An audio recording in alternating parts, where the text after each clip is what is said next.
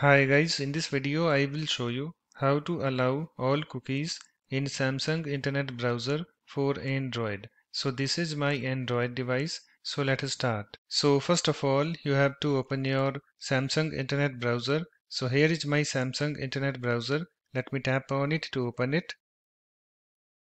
It's now opened, and after that just tap on this three horizontal lines, this menu icon at the bottom right, and then tap on this settings, and then scroll down to this sites and downloads, and then tap on it. And after that just come to this sites, this section, and in this section you can see here we have the site permissions. So just tap on it,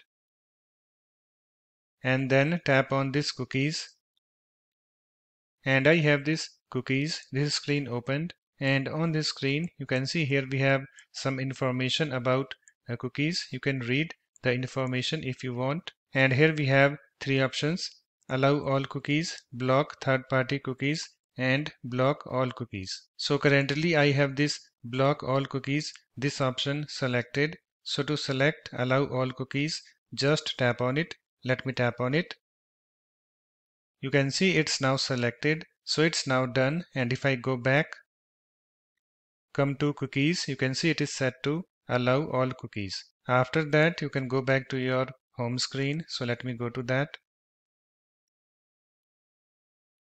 So that's it. In this way, you can easily allow all cookies in Samsung Internet Browser for Android. So thanks for watching. If you like my videos, please support this channel by subscribing to it.